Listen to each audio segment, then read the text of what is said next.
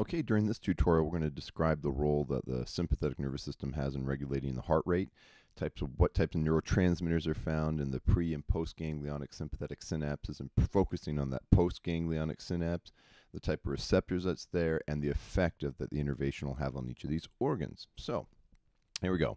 Conduction system of the heart. So here we've got the brainstem, cervical cord, and upper thoracic levels, and there's the heart with the SA and AV node, and we see that all these cardiosplanchnic nerves and the vagus nerve will come down to innervate those SA and AV nodes to regulate the conductive system in the heart, which then affects heart rate and ultimately going to be cardiac output.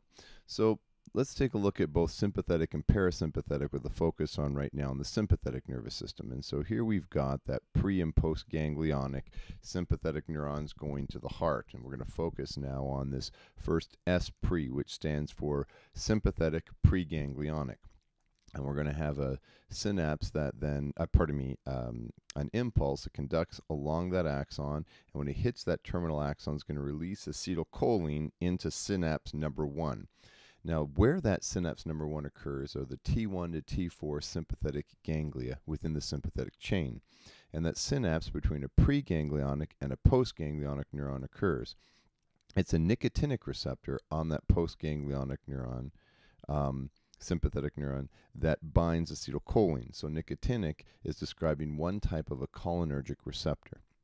Once this occurs, our sympathetic post or postganglionic sympathetic neuron is then going to conduct an impulse down its axon and then synapse and send nor-epinephrine or epinephrine into that first synapse. And that second synapse to bind with an adrenergic receptor, and in this case specifically a beta adrenergic receptor. And there's what happens at synapse number 2. This is now where the SA and the AV node are located. And when this occurs, then this is going to increase the cardiac output. Now, how does it do that? Well, it increases the heart rate, increases contractility, automaticity, conduction velocity. All of those things are going to be what norepinephrine is going to cause. And the take-home message is this. The beta 1, or it's beta 1 specifically, but we can just say the beta receptor activation increases cardiac output. Now, our second thing we'll talk about now is the parasympathetic innervation.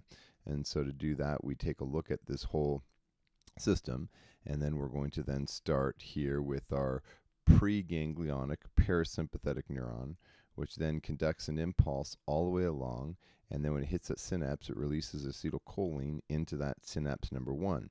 For parasympathetic, this synapse is in the intramural ganglia. This is within the actual parenchyma heart tissue itself.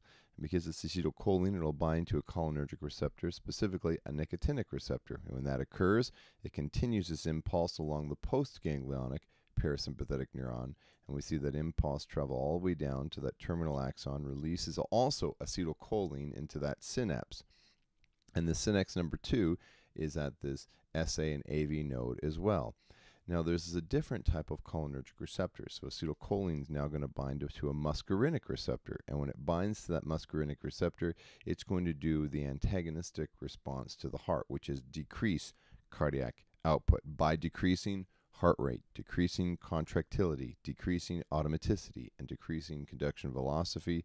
The take-home message, it's parasympathetic innervation will then bind to muscarinic receptors, and that decreases cardiac output.